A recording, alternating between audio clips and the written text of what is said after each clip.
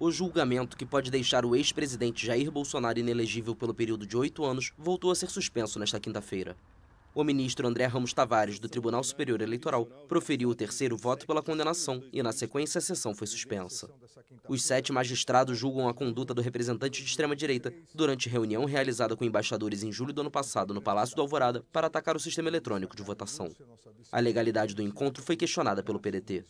Tavares condenou o ex-presidente por abuso de poder político e uso indevido dos meios de comunicação pelo uso da TV Brasil, emissora pública, para transmitir o evento. O juiz afirmou que os ataques feitos eram comprovadamente falsos contra a urna eletrônica com finalidade eleitoral. No momento, o placar está 3-1 pela inelegibilidade de Bolsonaro e outros 3 ministros ainda vão votar. Os trabalhos vão ser retomados na sexta-feira.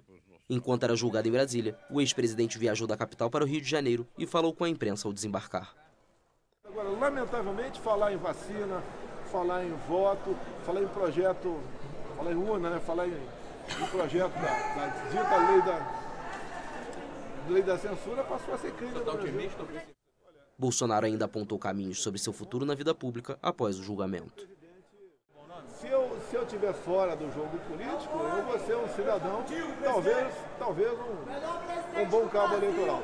Tarcísio seria um bom nome? Tem vários bons nomes por aí, mas eu acredito até o último segundo na isenção e num julgamento justo, sem revanchismo por parte do TSE. O ex-presidente defende que é inocente. Segundo ele, não houve nenhum crime ao se reunir com embaixadores e tirar seus direitos políticos por abuso de poder político é inexplicável.